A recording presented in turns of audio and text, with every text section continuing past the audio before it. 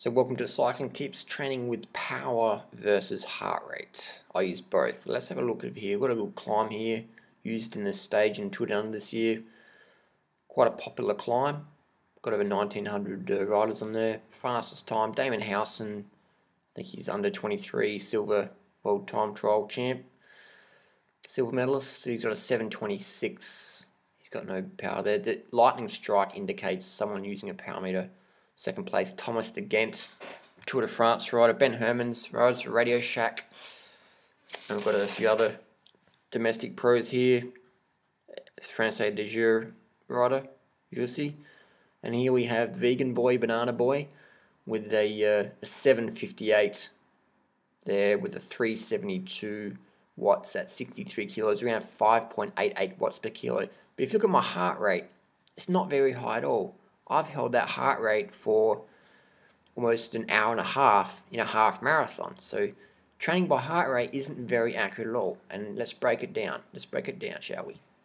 Break it down. So we're going to go to power.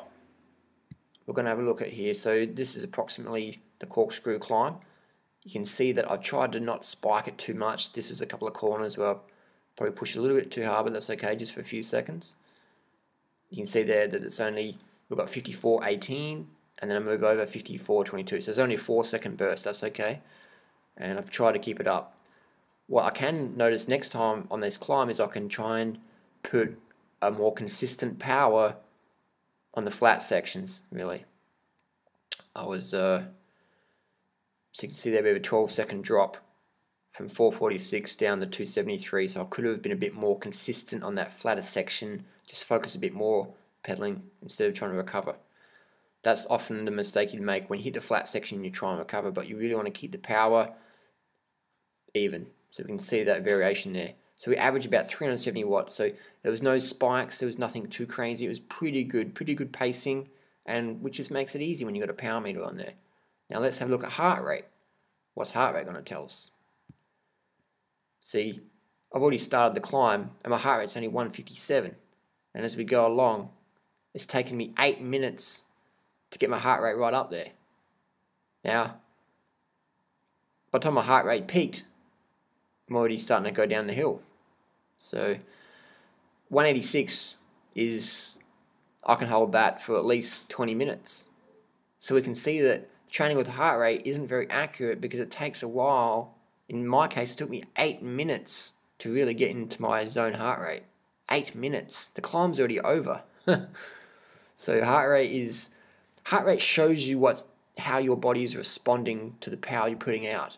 Power, on the other hand, shows you what you're actually doing right now. In the last few seconds, it shows you what you're doing right now. So power versus heart rate. Power shows you what you're doing. Heart rate shows you how you're responding to what you were doing. Does that make sense? So it's a bit like cooking. If you want to bake a vegan banana cake, then using a thermometer, aka a power meter, is going to help you a lot more than just, using a fan or whatever. So heart rate is good, but power is best.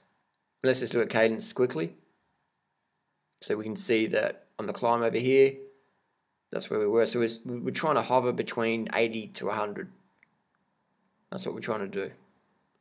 So nice, last light cadence. This is a pretty steep climb. I use compact crank on this one, so I can have that nice cadence. So we probably average around 85 for the climb, cadence-wise. So there you go on cadence. Speed is totally irrelevant. Speed means nothing really in cycling. It doesn't show you what's happening because you might be drafting, might be tailwind, whatever. So power is the most absolute and accurate way to train. If you're not training with power, then you're really missing out a lot. So heart rate shows you how you're responding. Power shows you exactly what you are doing. Exactly what you are doing. So there you go. That's the difference. Heart rate shows you how you're responding to the workload, and power shows you your actual workload. So it's a bit like going to the gym and wearing a heart rate monitor to do bench press. It doesn't really tell you that much, does it? But the numbers on how much you can bench press, that's what matters. The wattages you can push out as a cyclist, your watts per kilo, that is what matters. Your heart rate doesn't really matter. Your watts per kilo matters. If you're in the gym doing bench press, you can put your heart rate strap on. Yeah, that's cool, but what matters, are you getting stronger? Are you lifting more weight? As a cyclist, are you putting out more watts per kilo? Only with a power meter you can objectively quantify and measure advances in your fitness. Objective advances. Not guessing, not assuming, not thinking, oh yeah, my heart rate's... No. You can say my watts per kilo is up, and watts per kilo is the most important factor for a cyclist. Thanks for watching. See you soon.